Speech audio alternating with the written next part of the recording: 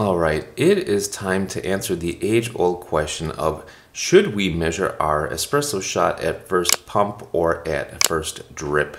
So let's go ahead and make an extraction today. Using 18 grams here in the DF54.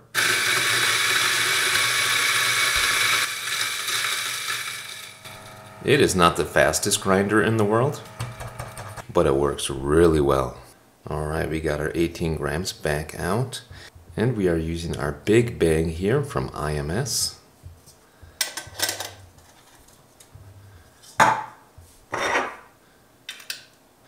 Go ahead and do a little bit of WDT as well, make sure our grounds are distributed nicely.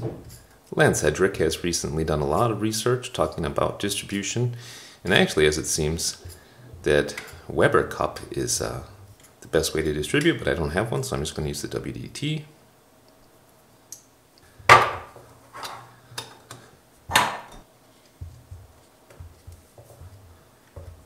Excellent.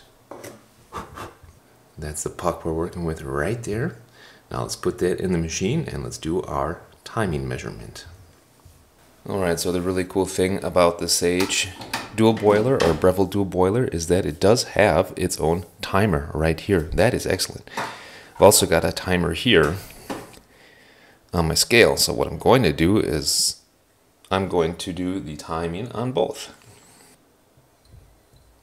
Alright, so automatically the Sage starts timing at the time that we turn on the pump, and I'm going to start my timer down here once we get first drip, and we're going to be watching for first drip here on my phone. So I'm going to do a 10-second soft pre-infusion.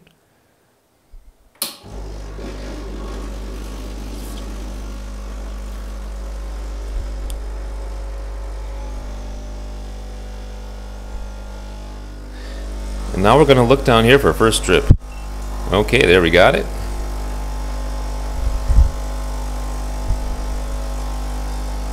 And we're going to go to 36 grams.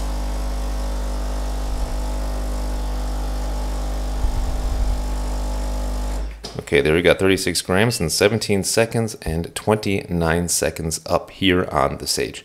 So what does that tell me? So that is what our espresso shot looks like right there, full of crema, which I would expect because this is 70% Robusta. And the quintessence is that, in my opinion, we should start the timer at when the pump starts, because that is when the puck is being exposed to the incoming water, the incoming pressure therefore, and it's soaking it up. You know, that is part of the process as well. And then what the first drip tells you is it tells you what kind of flow rate that you're getting once you're getting espresso into the cup. So in this case, my flow rate was 2 grams per second. So now you guys tell me what's better, first pump or first drip? What do you guys prefer? Thanks for watching. Happy espresso drinking. Arrivederci, pfiat euch, and bye now.